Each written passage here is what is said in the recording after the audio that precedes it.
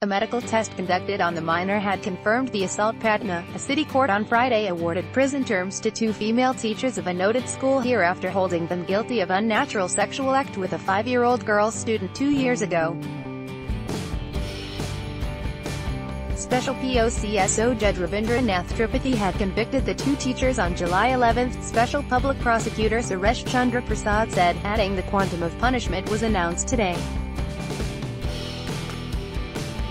The judge handed down 10 years imprisonment to one of the teachers while the other was given a 7-year jail term.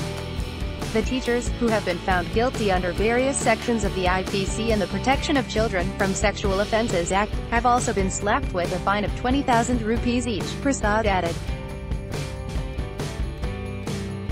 An FIR was lodged against the two teachers with the Mahila Thana in Patna by the parents of the girl in November 2016, and they were arrested soon after.